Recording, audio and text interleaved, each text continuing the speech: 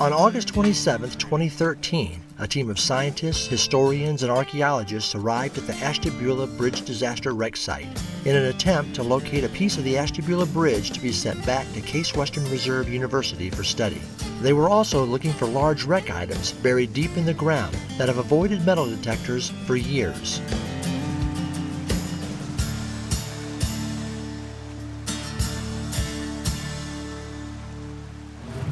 Three years ago, Fritz Kunzel and David Tobias spotted what was believed to be a large cast iron angle block buried in the river's rocky sediment. However, it was too heavy to be removed and carried out by hand, so it was covered up and left to recover another day. Unfortunately, heavy rains, powerful river currents, and flash floods moved the object, and it has not been seen or detected since. The goal was to find and recover the cast iron angle block for further study. It was the angle block in the second panel of the upper cord that was said to have failed and caused the Ashtabula Bridge to collapse. Will the American Society of Civil Engineers report of 1877 agree with modern science? The wreck site is a 1-mile walk through the woods. Once they arrived, Dr. Don Stearman from the University of Toledo and his 2 graduate students began measuring and laying out a search grid. Why don't you set it down there and then step back away? You'll be close enough. Well, this kind of magnetometer uses subatomic particles, the spin of the subatomic particles as its signal. They apply a magnetic field to line them all up like soldiers. Then they take off the field and they begin to precess like a top. And they precess at a frequency proportional to the magnetic field. The remarkable thing about this instrument, it measures the entire magnetic field of the Earth to 6 significant figures. And if you try doing measurements, that's a lot of precision. The reason we use a magnetometer in this type of application is that we're looking for something magnetic. Iron is magnetic, it distorts the Earth's field. So when we get close to something magnetic, we start to see its distortion of the Earth's field, and it gives us what you see when you take a bar magnet into a classroom, the little lines of force. And so we'll measure the highs and the lows, and then we can determine that there's a buried object here to sometimes within a couple of feet once we make our contour map. Two people that have been recovering and cataloging artifacts from this site for the past 41 years are railroad historians David Tobias and Fritz Kunzel. Together, these 2 men have been saving and preserving the history and memory of the disaster for future generations. Their collections contain buckets full of thousands of recovered artifacts that need to be sorted, identified, cataloged, and preserved. Well, my part of the story is when I was younger, we used to sneak out from the home and come down here and play in the Gulf. And then at some point I found an old pocket knife. And I brought it home, and somehow somebody told me about the Ashtabula Bridge disaster. And from that point on, I pretty much was hooked. First time I came down here was back in 2001.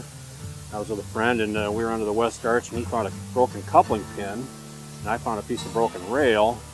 And then shortly afterwards, I picked up a copy of the Bliss and Tragedy book, and I was just totally, I thought it was fantastic. It was a great book, and I saw David's chapter in it, and I thought, boy, we've got something in common. I've got to talk to this guy. And I thought, there's got to be stuff down here yet. And so I've been coming down here ever since, and I can't get away from the place.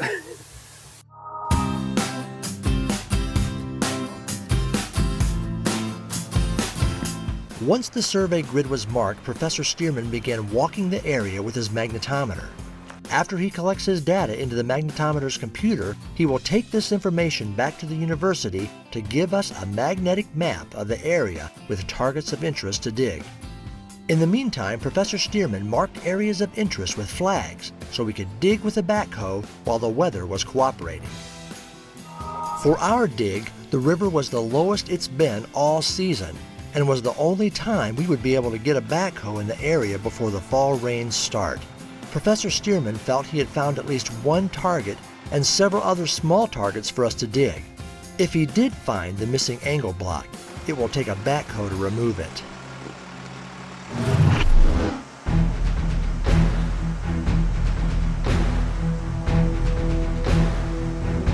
first hole we dug was the large target Professor Stearman marked. After digging a 5-foot hole, we found nothing, and we were all confused.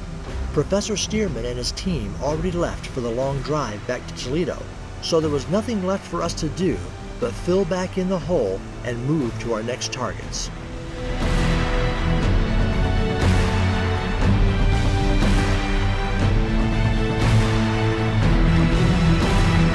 After digging 9 targets, we came up empty-handed. Now there was nothing left to do but wait for the survey results from the computer.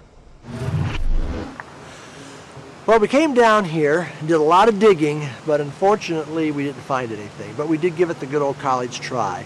So I'm a little bit disappointed, but that's how it goes sometimes.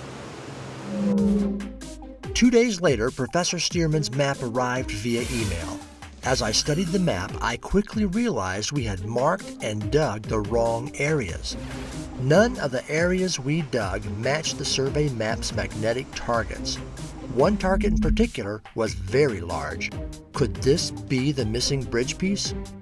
I quickly contacted the other team members, and a week later we returned to the site. This time we were armed with Professor Stearman's map. However, a huge storm hit the week before, and it was unsafe to take the backhoe to the wreck site. This time, we had to dig by hand.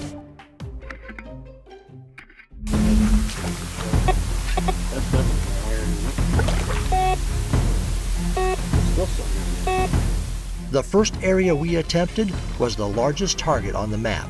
The metal detectors hit a target, and it's registering iron. Coming out that rust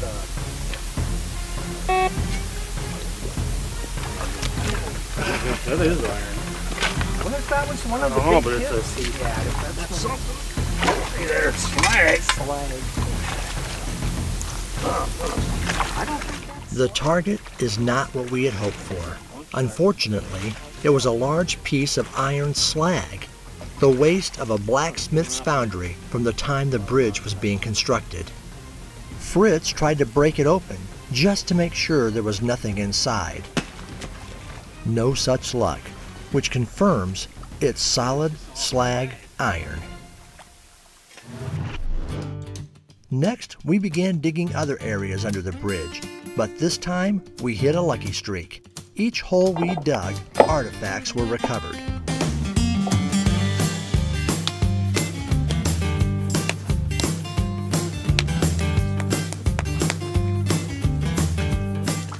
Track bolt.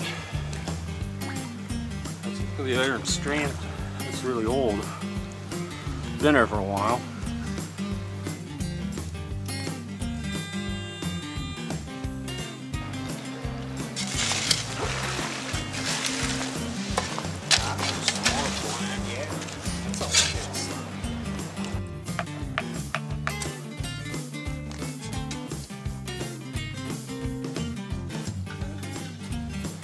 The nut's got iron strands in it, and it's still got part of a lock washer on it. That could be the other part of the bolt. It's over here. It looks like it might be the same, maybe the same size. Yeah, can't really tell because of the. It's a hex.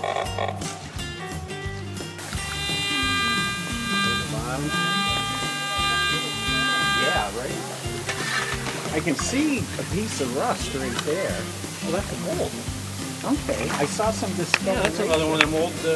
That's a bolt like that first one we found. Wish we could identify it. That's not a track bolt, so it might be off the bridge.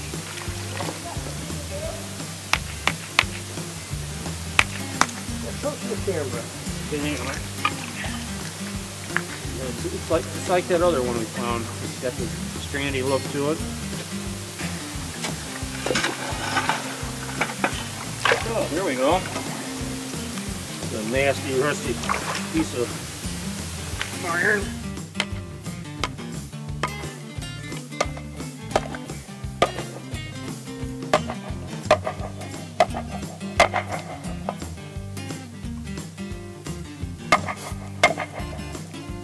It's a 2-bolt fish plate from that held the rail together. It probably came off the bridge.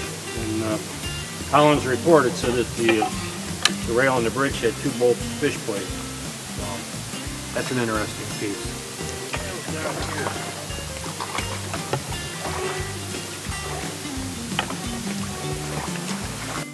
In an area where the Columbia steam engine had fallen and laid that terrible night, Fritz hit a large target and started to dig. Oh, that's interesting. That's a Lincoln fin faceplate from a straw head. Let me bring it over here. That's a pretty good chunk of iron. It's been broke. Looks like it broke out here. There would have been another piece like the bottom. It would have been fastened into here, painted over. Then this hole right here, your coupling would have went down in. That's pretty deep find.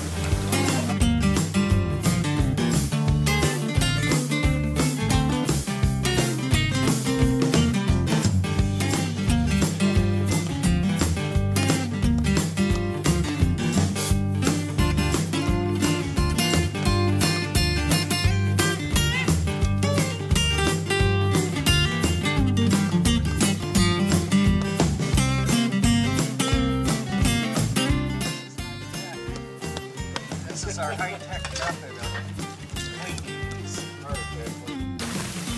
We're going to try David's coupling pin and see how it fits in that draw head hole. And, it's got the bend in it from the links pulling back and forth on over years of use.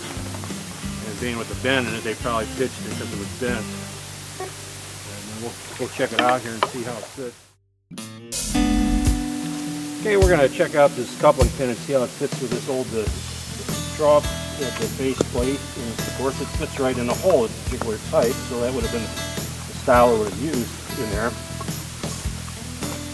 And the hole is actually egged out, and you can see how it's been worn from, you know, slack action in the trains over the years. It's like egged itself out in there. And, that's how it went, like that. Of course, it's missing the bottom part. Barbara Hamilton, vice president of the Jefferson Historical Society, suddenly caught the artifact finding bug along with her husband Bill, so they started digging as well.